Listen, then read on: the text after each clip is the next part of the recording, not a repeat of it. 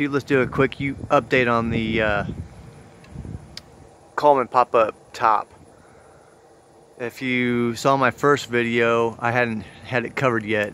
What I did, I was originally going to go over it with the polywall, and then stuck the two sides on and found out you can't use polywall outdoors because the movement, the expansion and contraction during the weather, you'd have leaking problems. So what I did is I found a white car canopy thick tarp and put that down over the wood.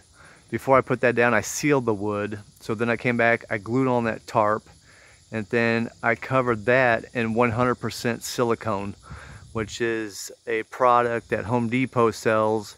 Henry is the manufacturer of it. They've been around for a long time. 100% silicone is what they use, or what guys should be using on top of their RVs. And I haven't had any problems with it leaking. I'll go inside and you kind of have to bear with me.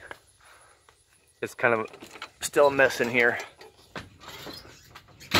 So what I did, I went in and skinned everything in that thin plywood and 4x8 sheets, and then we washed it with a gray stain to kind of make it look like it was old. I got the AC back in. I've got a little bit of trim that I put up, decorative trim, to cover everything. Then on the sides, I went back and covered the sides of the tarp. So actually, man, it looks really, really cool in here. I don't think this video is going to do it justice. I still have some trim I need to do up on the corner. I'll go back with some quarter round and cover those up. Kind of like the quarter round up in here, what I did. That's the hole for the support. So I need to bring that quarter around, finish it still. But it's doing a really, really good job. We redid the counter, or the floors with the vinyl wood flooring. We repainted the cabinets. I replaced that wood piece right there. We're going to come back on these countertops and do the same thing, I think, to match this one right here. So we still have this counter right here and up here with the sink. But that's a little update on how it looks. I will say this, doing all the arches and the supports like I did in that previous video really added to the strength of the top. So of course my AC unit isn't sagging, and of course it's probably going to take a couple years to see any sagging if it does. But what I did, whoever had the camper before me, when they put the AC unit cover on outside, they went and sealed around that unit, and you can't do that. You have to leave drain holes for all the condensation to roll off your roof. Well, my problem was it was coming right down the AC unit, and of course just ruining everything. We had to replace the front of the floor up front. I put a new C-channel support beam going across the front of it.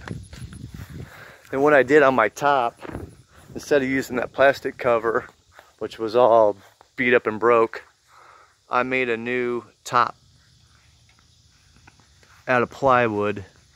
And then I came back with a sealer that has a vapor barrier, tar, and then aluminum, so it's waterproof.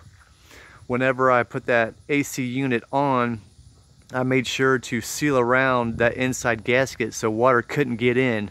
But what happened is that gasket's so thick, whenever I put the AC unit on and tightened it, you can't see it in this video, but it created a bow in front of the AC unit, which I couldn't tell I was doing it from the inside because I had, of course, had the top open and you're tightening everything from the inside, so I couldn't see that bow. But when I came back and sealed around the inside of that gasket with caulk, so water absolutely can't get in it, and we haven't had any problems with it. It looks really good. I'll show you this material I used to seal the top of that AC unit. Give me a second, we'll go through my garage here. Kind of a mess.